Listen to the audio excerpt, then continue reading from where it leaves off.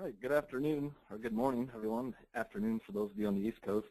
My name is Nick Narzinski with D3 Technologies, and today we're going to go over a webinar for HSM CAM. If somebody could just chat in and let me know that you guys can hear me okay. That way I don't want to keep going on if nobody can hear me. So once we get confirmation here. Okay. Looks like we're good to go. So, as I said, we're going to go over the HSM software here integrated into Inventor. And we've got about 20 minutes, so I should be wrapping this up about 11:50, let you guys get to your lunch. If anyone has any questions, feel free to chat in as I'm going through this. And I'll give my contact information at the end, and you guys can also email or call me if you need to get a hold of me. So, here we can see Inventor, for those of you familiar with it. This is an assembly. I've got a part file placed in here twice. And basically what I'm going to do is just run through how we would set this part up and add the operations to it, and then we can post the code out. So once you're done modeling, and you don't have to do an assembly here, I put it into an assembly. That way whenever we do our simulation to verify the cutting profile, we can also take into account the fixed ring and any clamps that we have in there into account for collision detection. So the first thing we're going to do is a job setup. So up here on the ribbon, typically you'd be here in assembly, or if I open this part up and was working on the part file, you'd be in the 3D model tab. Once you get finished, you'd simply move over to the CAM tab, or in the assembly, move over to the CAM tab. So you can see it's integrated, and then we're ready to start adding our job setup. So initially, and you see the browser here changes for the setup, initially it's going to find the outer limits of the entire assembly or part file if you're working with a part file. So what I want to do is decide which model we're actually going to be working with. So I'm going to select model here in the browser and choose the model on the window, and then you see that the stock size shows up of that part file. Next thing I want to do is reorient my work coordinate system, because as you can see, right now it is matching the model's work coordinate system. So, you know, a lot of times we get files from customers and we don't model them up with the Z in the correct orientation for how we're going to machine it. So they give us a real easy method of reorienting that. Simply select the stem of the Z-axis, and then you can select an edge you want it parallel to or a surface you want it perpendicular to. So I'm just going to select this top surface, and then notice the Z reorients towards the spindle. Next thing I want to do is move that work coordinate system to my 0, 0, 0 point. So I'm going to select this triad, or this gray ball at the 0, 0, 0 point. And as soon as I do, you notice the endpoints and midpoints of all the edges of that stock become selectable. On the browser, we also have the ability to select model origin, or we can even do a selected point. I can pick a point on the vise for a non-movable jaw. That way it's the same for any part that you place in there. So you can always reference the same point. But for this exercise, I'm just going to simply select the midpoint of the top of the stock. Then on the stock tab, here's where we define the actual size and shape of the stock that we're working with. So we have 5 different types. We have fixed box size, relative box size, fixed cylinder, and relative cylinder, and then also from solid. So fixed size is just, you can enter your length, width, and height, or for cylinder it would be the diameter and the length. And then relative box size is relative to the model. So as soon as I switch to relative, you notice the stock size shrunk down to the outer limits of my model. So what you can then do is just add on to the expense of it. So I'm going to throw on a 1/4 inch to the bottom of the part. You see that part grow, or the stock size grows, and that way we have something to grab onto with that, with the vise. Now, if you look down at the bottom, based off of the dimensions of the model and the expense I've added, we see our dimensions come out to be 4.08, 1.83, and 0.79. I don't think too many guys in the shop want to cut to those dimensions, so they give us a nice round up to nearest box here, and I can just put in an 1/8 inch, and it will round those numbers to that. The last tab for post-processing, this is where we can set up multiple work coordinate offsets. Your 0 and 1 right here are going to be G54, If you have multiple vices in your CNC mill, you can check the box for that, enter how many you have, and then you can actually preserve your operations for this one part on each vice by order, operation, or tool. So, for instance, if you're using a face mill to shave off the material down to the top of the model there, you can do that on all 4 vices before you switch to an end mill to start machining it out. So I'm going to put 1 here for G54 and going to OK this. So we now see we have a setup here in the browser, and we're ready to start adding our operations. So the first one I'm going to do is face that material off. I'm going to come into a facing operation. And one of the nice things about the software is all of the operations have the same 5 tabs listed here in the browser. The only one that's a little bit different is drilling. That one has a cycle tab instead of linking and passes. So back to the face operation, you can see the difference there. But all the other operations, the same 5 tabs. So learning the software, pretty easy to go to pick up on things. You know where to go for picking the tool, for geometry, and so on and so forth. But the workflow, the first thing we're going to do is select the tool. So I hit tool and it opens up my tool library. And the first thing you're going to notice is I already have some parts in here. And if you look on the left side here, this is the actual part files I have open in my browser. What's on the right is the tools that have been saved in here. So what this is telling me, the tools are actually saved directly into the part file, as well as all the operations that we're adding. So there's no importing or exporting the files. It's all being done directly on the file that you're working with. And I put these tools in here just for the sake of this presentation, so I'm not having to go through, but there is a bunch of different tools that come with the software if you need to go out into the library and find them. And creating a tool is very easy as well. You can come in the new mill tool, pick the cutter type, and your inputs change depending on the type of that you're creating. So I'm going to select the 1 3/4 inch end mill that I have here. And I'm just simply going to right-click, and you notice we have the marking menu that you are used to using in Inventor, and select OK. By default, facing operations know to come down and lead in outside the stock, and it's going to make its passes on the top of the model. So as you can see, if I look at this at an angle, we're coming down outside the stock. It's going to lead in and make the correct number of passes depending on the size of the stock and the diameter of your tool. Now, obviously, if you need to, you can come in and add step downs or change your step over. Any of those options are available as well. The next thing I want to do is rough out the inside of these pockets. I'm going to use a high-speed milling operation known as adaptive clearing. So here we have 2D adaptive. And again, first thing I'm going to do is come into my tool library and select 1/4 inch end mill. And then I'm going to move on to the geometry tab. This is where we define what we want to cut. So it's looking for pocket selections. Don't let pocket throw you off. You could also select things such as the outside of the part. But for this operation, I want to rough just the inside of these pockets out. So I simply click on the bottom of the pocket. Those are in different depths, so you don't, even though it's a 2D milling operation, you can work with pockets in different planes.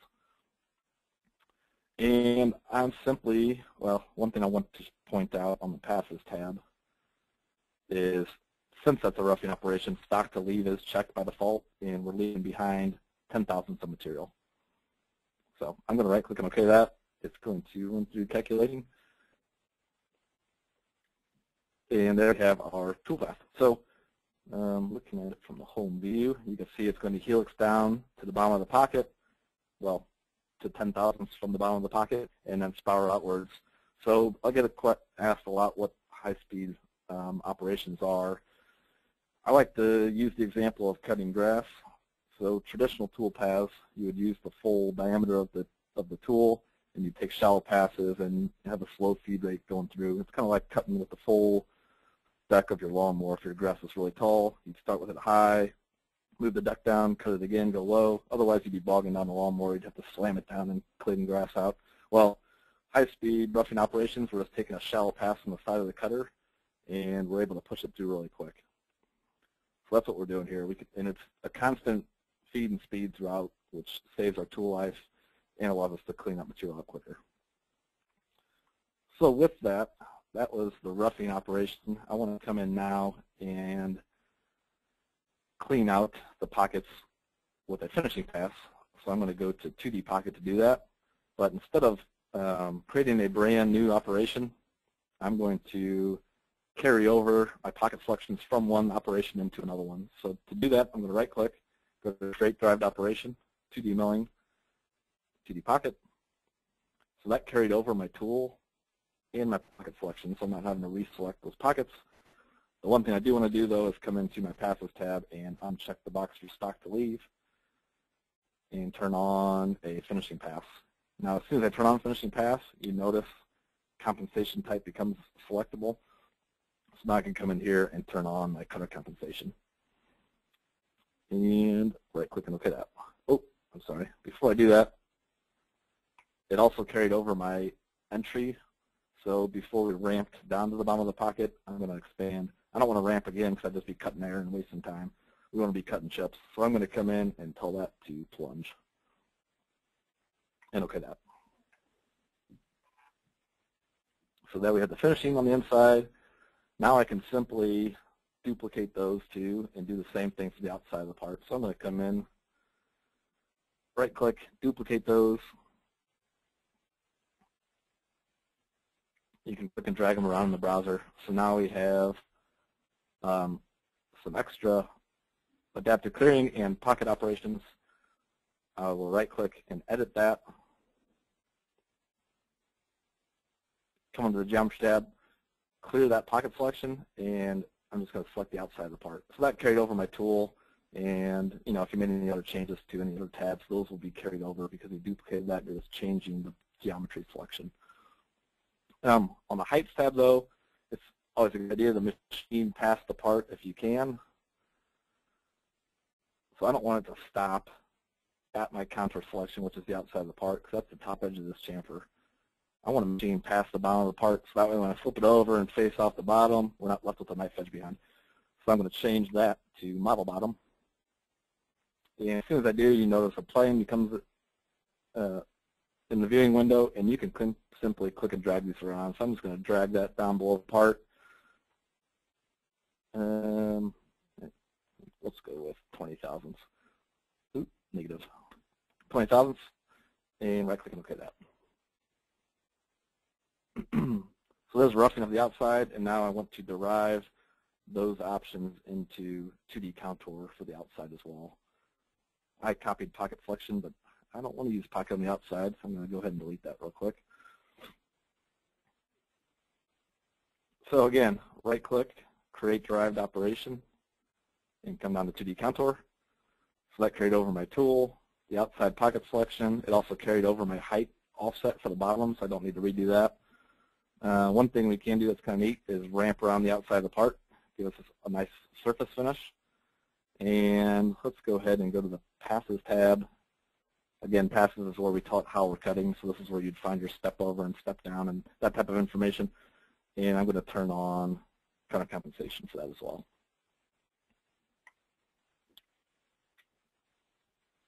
Okay, so there's a finishing pass on the outside of the part. Last thing we have left is to drill these holes out and then chamfer the edge of the part. So I'm going to come into a drilling operation, select my 152 drill bit, move to the Geometry tab. So you notice the workflow is the same throughout. And you'll also notice as you get into these different options and you hover over them, there's a lot of good tool tips in here throughout that give you a good explanation of the options for the software. But for the drilling operation, what it's looking for is hole faces. So I'm going to select one, and then there's an option here to select frame diameter. As soon as I check the box for that, it's going to pick up all the other holes that are the same size. And another neat thing they built into the software, if you hover over a hole, instead of having to go up and measure it to try and figure out what size hole it is, if you look in the bottom left corner of my screen right now, you can see it's giving me a diameter of an eighth inch. So all you have to do is hover over holes, and it'll give you that information on the bottom while you're in the HSM software. So on the Heights tab, I want to make sure that that drill bit comes all the way through the part. Right now it's stopping at the bottom of the hole, so I'm going to check the box for drill tip to the bottom.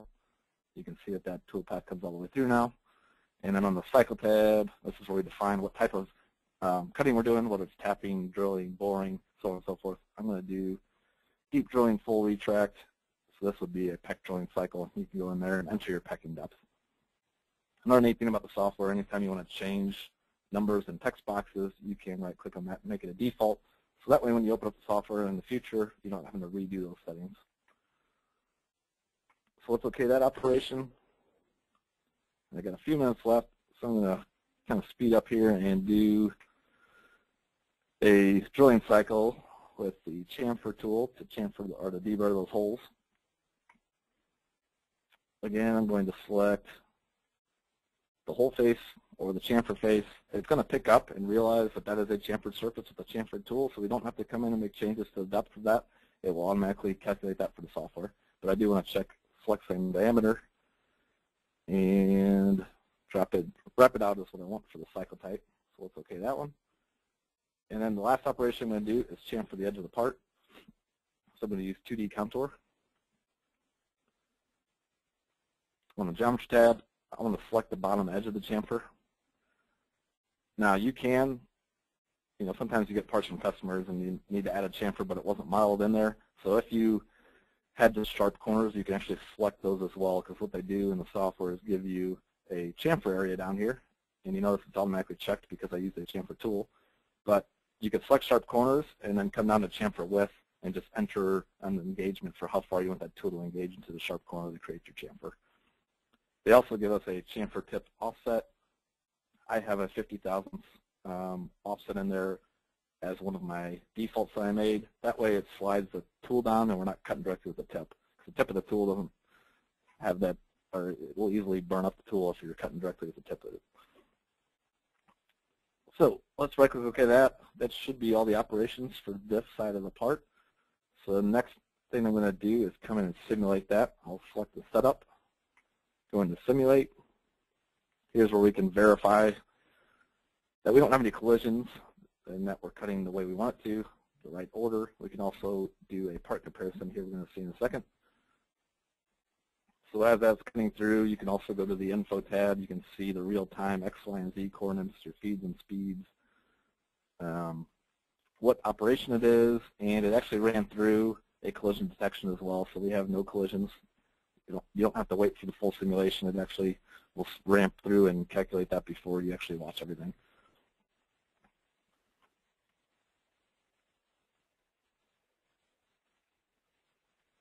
So there's the finishing pass on the inside of the pockets. We're going to rough the outside with that adaptive clearing technology, always using climb milling. That's where you see those high-speed lift-ups. Here's our peck drilling cycle for the holes.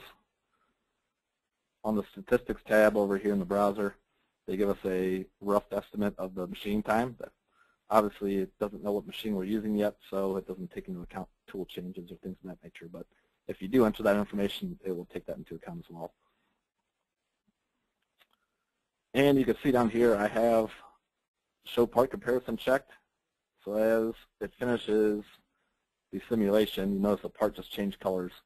So what this show part comparison is it allows us to verify the model versus what we actually added for operations. So gray is good. That means we machined down to the surface.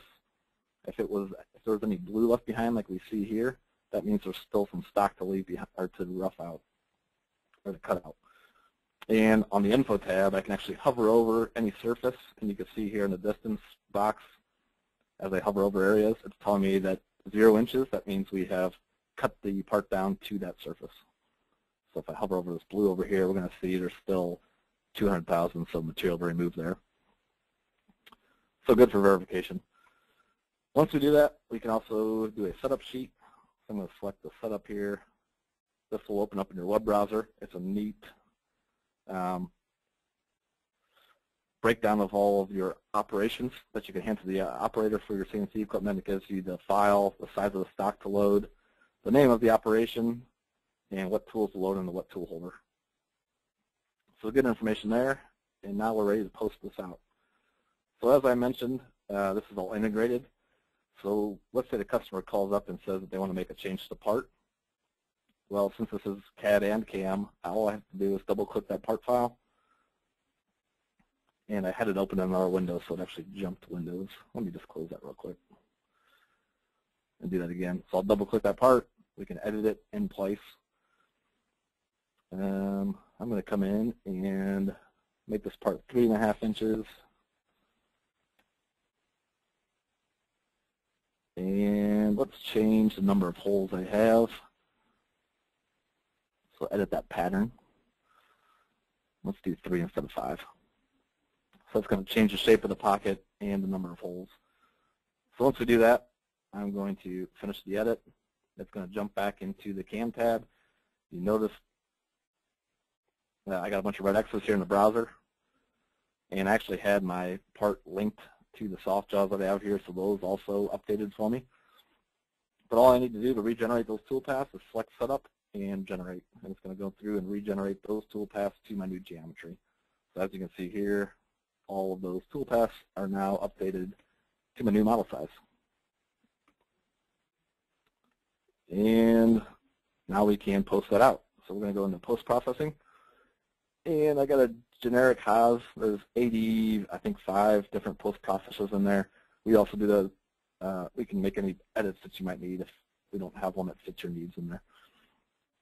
And there's some changes you can make down here. If you have like a swing arm or an umbrella style tool changer, you can tell it whether to preload the tool or not. And those are sticky, so if you make changes there, they'll stay there for you. So let's go ahead and post that out, and it opens up into the HSM editor. So we have color-coded high-speed movements, tool changes, things of that nature. You can jump around from tool to tool using these navigation tools. You can also come in and backplot and run a simulation of the part off the G-code as well. So I'm just holding the down arrow here, and you can run through that. So really good post-process editor. So with that, hopefully you guys picked up some tips or tricks here in this webinar. If you have any questions for me, I have your information from the attendees that joined the webinar, so I will shoot out an email with my contact information for you guys. If you need to get a hold of me, please do. And have a good day and a good weekend. Thanks, guys.